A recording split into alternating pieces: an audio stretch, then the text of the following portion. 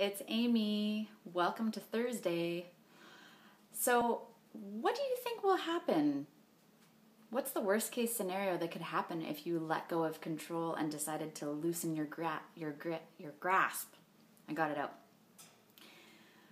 I know that a lot of people I'm talking to lately are telling me that this is one of their biggest issues, is learning how to let go of control and trust and surrender and operate from that place instead of a place of a tight grasp, needing to do everything your way, needing to have a specific outcome. And what that is rooted in, and I've talked about this, is fear. Fear of the outcome. What's it going to look like if you don't have a direct say and you're not directly involved? So what this type of action can produce, always needing to be in control, total stress. I'm sure if you are resonating with what I'm talking about right now, you know what I mean.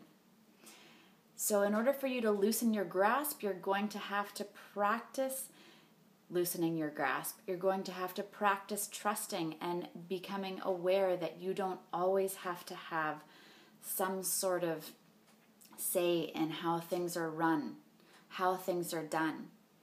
And you might need to have a look at your expectations of what it has to, what it must look like, the outcome in your relationship, how things are done in your home, in your business, how employees or colleagues do things.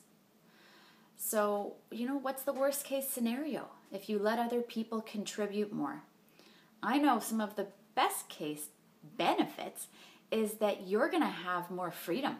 You are going to have more time for yourself. Can you imagine being able to do the things that you love again?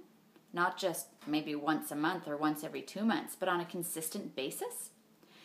You're going to feel like so much of the world has been taken off your shoulders and your responsibilities won't seem so heavy because you won't always have to be the one to take care of everything. And that is a personal choice.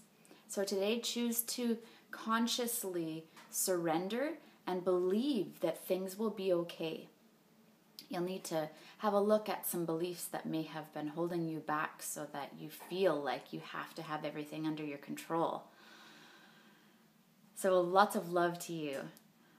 I want to encourage you to hop on my next webinar next Wednesday.